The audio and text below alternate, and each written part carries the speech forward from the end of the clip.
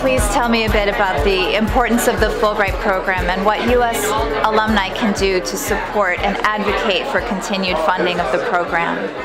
In my view, the Fulbright program is one of the most important diplomatic tools the United States has. It is essential for helping to build bridges at the grassroots level, which frankly is where diplomacy often is most important.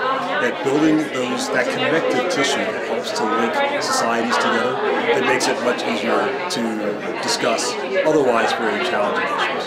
Whether that is sending Americans abroad or bringing foreigners to the United States, these are gifts that keep on giving. That is actually vitally important. And it seems to me the most important thing that Fulbright alumni can do is to continue to advocate for the importance of the program going forward.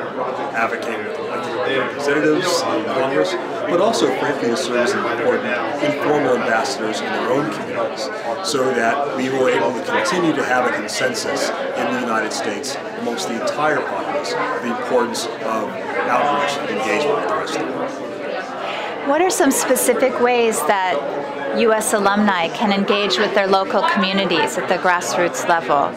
They can engage with local civic organizations, they can volunteer to engage with local community colleges or other higher institutions of higher learning, even with high schools, just to encourage Americans to have their eyes beyond the horizon, to think more broadly about America's place in the world, not only as a country but also individually.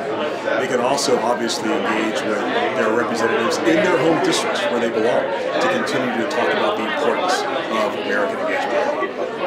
Can you imagine a world where the Fulbright program does not exist? If the Fulbright program did not exist, we would have to create it. It is that important, in my judgment, for improving and strengthening American engagement. How has the Fulbright program affected your life personally?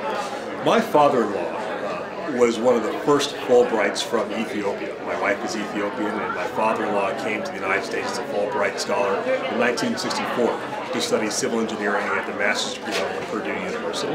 And those sorts of linkages he made with the United States were vital when my wife's family fled Ethiopia after the communist revolution that overthrew Emperor Haile Selassie and came to the United States with nothing but the clothes on their back and 2 suitcases. And some 30 years later, my wife is a double board certified clinical care physician who's helped to save the lives of many Americans. And part of that is a direct result of the linkages that were built between the Fulbright program and my wife's family over 50 years ago.